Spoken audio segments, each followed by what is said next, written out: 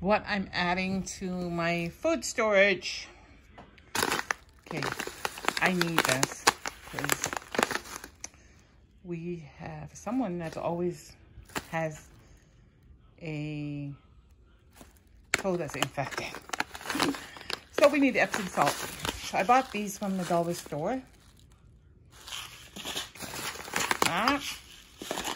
And then I needed Band-Aids. And these are the fabric ones. These hold up better for me, I don't know. And I bought tape.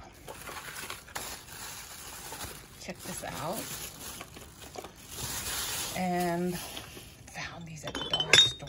They're my favorite soy sauce. They were $1 each. So yeah, and I bought these buckets, these little buckets. They're going into the bathroom sink. I'm gonna put stuff in it, and some of it's probably gonna go in the sink in the kitchen.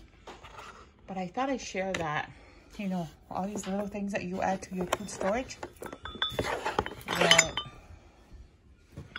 yeah, this cost me $20.01 or something like that. Okay. Thank you for watching. Keep cooking. Keep cooking. And this is just to encourage you that a little at a time will eventually build a lot. Okay.